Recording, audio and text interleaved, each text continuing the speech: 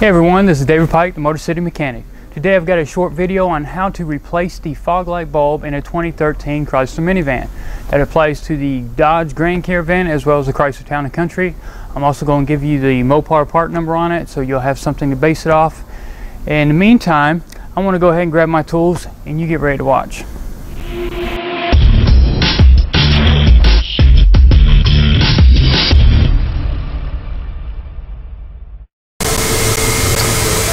Now here I want to give you a basic idea of how you're going to access that fog light bulb.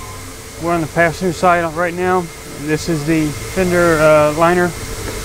Right up here is your washer bottle, and right there with the darker colored brown connector is actually your fog light bulb, and your tan color is the bulb itself. So this is where we're going to be accessing it to. Now this side doesn't really have nothing in the way, and keep in mind we got the splash shield out of the way for now. But this is so you can see a better image of it. It's easy to get to. You don't have to take any panels loose. The driver's side has a little bit of a splash shield up under, but once again you can reach up under and pull it off with no problem.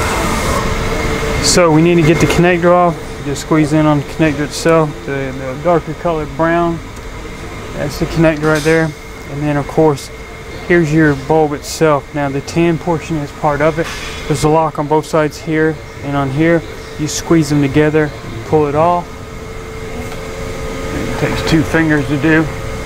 And there we go, that's the other bulb. Alright, so I've got the bulb off. I'm going to show you exactly what I was talking about as far as the lock. There's one on both sides you need to squeeze in order to get it loose from the housing. Sometimes you'll get one side. If you can get both fingers in there, you can do a pretty good job of squeezing it and pulling it out. And it just snaps back in place.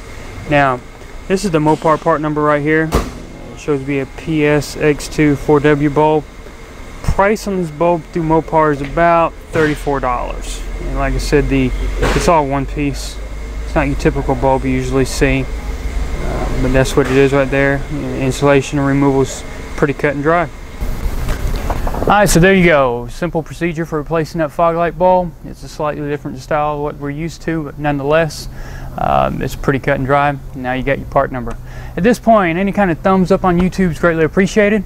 You can like us on Facebook as well as follow us on Twitter. Just scroll down to the bottom of the video in the description section. You'll see links to both of those. In the meantime, I greatly appreciate you watching my videos. I've got more to make. You've got more to watch.